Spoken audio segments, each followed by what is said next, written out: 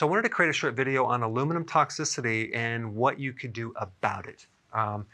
We're constantly exposed to aluminum. Aluminum is very toxic to our bodies. It's in our water supply. If you have a drip coffee maker, you're exposed to aluminum. In baking powder, cookware, medications, especially antacids, deodorants, and the big one, vaccinations. It's been estimated that a child by the age of 18 months has been exposed to 4,925 micrograms of aluminum. It can lead to autism, Alzheimer's, cancer, kidney dysfunction, and bone problems like osteomalacia, which is a weakening of the bones, not quite to the level of rickets, but a deficiency of vitamin D. So there's definitely a blockage of vitamin D when you have too much aluminum.